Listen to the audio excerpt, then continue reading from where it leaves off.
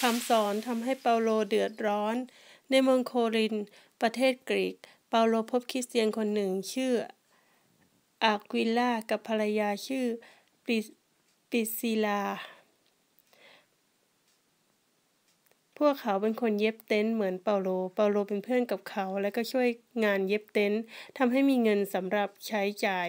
เปาโลประกาศเรื่องพระเยซูที่เมืองเอเฟซัสอยู่พักหนึ่งทำการอัศจรรย์และ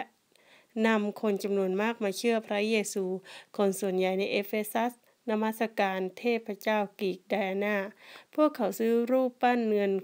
ของไดอาน่ามาไว้ในบ้านแต่เมื่อมาเป็นคริสเตียนพวกเขาก็ไม่กราบไหว้รูปเคารพนั้นอีกต่อไปในไม่ช้าพ่อค้าที่ทำรูปเคารพขายก็ขายไม่ได้อย่างแต่ก่อนนักธุรกิจชื่อเดเมเตรียสจึงชักชวนพวกช่างเงินว่าเราขายของไม่ได้ก็เพราะคำสอนของเปาโล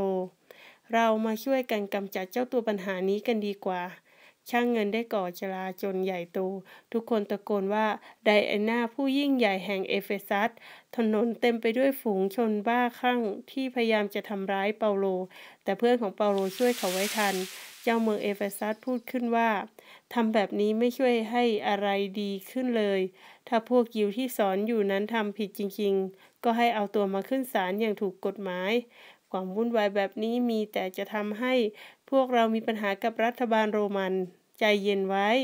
พวกท่านกลับบ้านไปก่อนเถิดการจลาจลจึงสงบลงและเปาโลก็ออกไปจากเมืองอย่างปลอดภัย